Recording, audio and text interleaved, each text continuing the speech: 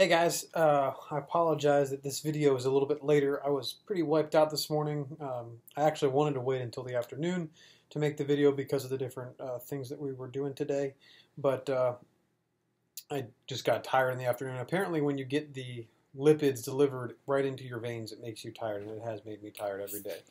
But I want to give everybody an update. So I got the first treatment started on Thursday, and my second blood test already came back, and my liver enzymes have dropped down. My creatinine numbers have gone up. Basically, every single one of my numbers has improved just from Thursday until yesterday when I did my second test.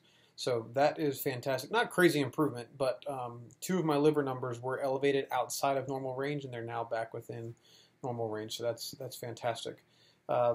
Yesterday, one of the things that we're doing is getting iron shots.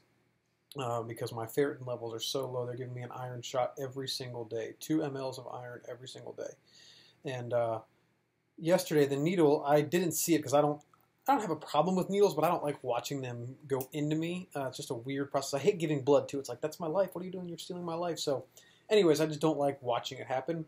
Well, apparently the needle was like 3.5 inches long, and let me tell you, when that thing was shoved in my butt, the other two I said were painful, like, I had the joke, something jumped up and bit me like Forrest Gump.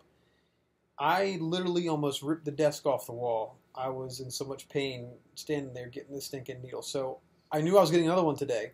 And all day long I had this anxiety of, all right, I'm getting this iron shot, I'm getting this iron shot. I know it's not going to feel good. But fortunately, praise God, they had a different, smaller needle, and it really was not painful. But it was just weird. So what did we do today? Today, more IVs, so every single day I get fats, carbohydrates, and amino acids, which is really, really, really helping the building blocks of my system. We also did a memory test today.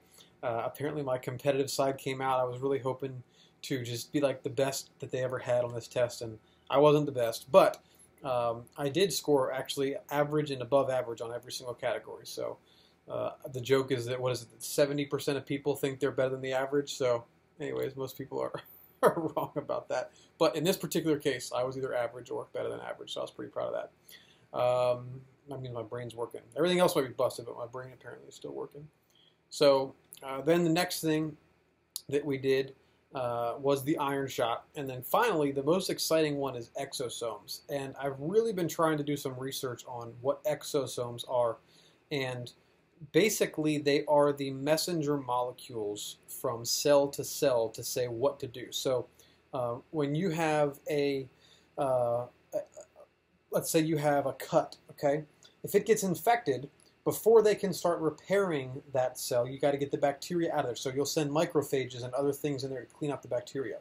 And then once the infection's gone, then you will send in all the basic building blocks to start building new cells. And then depending upon where the cut is, the signaling and the messengers will say, okay, we need this to be skin cells, we need it to be hair cells, we need it to be nail cells, we need it to be intestinal cells or pancreas cells or whatever they are.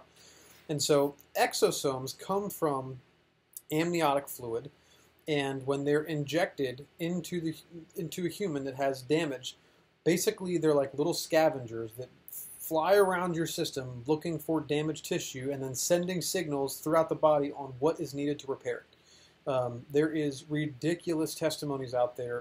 One lady, within 10 days, basically came in as a last resort because she had MS. I think was it MS? Yeah, she had multiple sclerosis, and her husband got to the point where he couldn't. She had no ability to help at all, lift herself out of a wheelchair, stand up, bathe herself, nothing. She couldn't help anymore, and her husband was at the point where he couldn't physically lift her or do that stuff. And this was basically like a last resort before she went into her home. And within 10 days, she was walking at the clinic.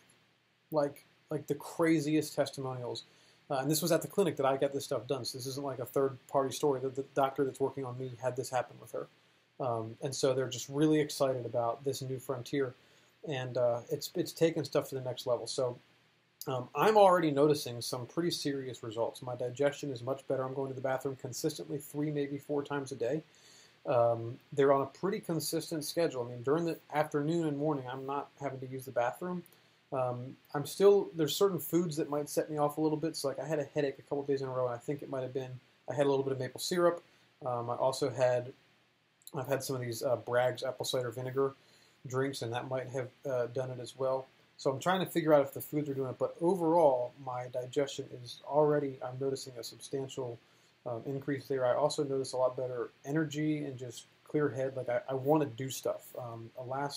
Last week, the week before, I literally just wanted the days to pass by and lay in bed, and I wanted to get to where it was bedtime so I could go to sleep. But now I want to engage. I want to do things. I want to get something done. The problem, though, is that my fistula is still really, really painful, and so we're really aggressively trying to get the infection there because it's basically a second butthole. Poop gets in there every time I go to the bathroom. Sorry, I know this is kind of disgusting. If you don't know me too well, poop is a very topical conversation with me. But because of that, every time I go to the bathroom, some poop gets in there, which causes it to get reinfected. So I've got to clean it out. And I think what I need to do is be more aggressive with cleaning it out every hour or so that it can keep the infection out of there and it can start to really heal. But again, these exosomes and the BPC 157 suppositories I'm doing should really be helping that. So I'm kind of rambling all over the place. I feel like I'm a little bit tired. Bottom line is that the exciting therapy today was the exosome, so I should really start noticing some crazy healing based on what they've done with other people with that. My digestion is getting much better. The main thing right now is just the pain in the fistula. It hurts to walk. It hurts to sit. It hurts really to do everything. Your butt, when you're moving around, when you're sitting, there's a lot of activity there. So anyways, overall, really good. Super excited. Tomorrow is my last day here. And then hopefully my last day with my mom being down here so she can get back to her life as well. Anyways, thanks again for watching. I hope you guys are enjoying this. If you have any questions, shoot a comment or something like that. Have a good night.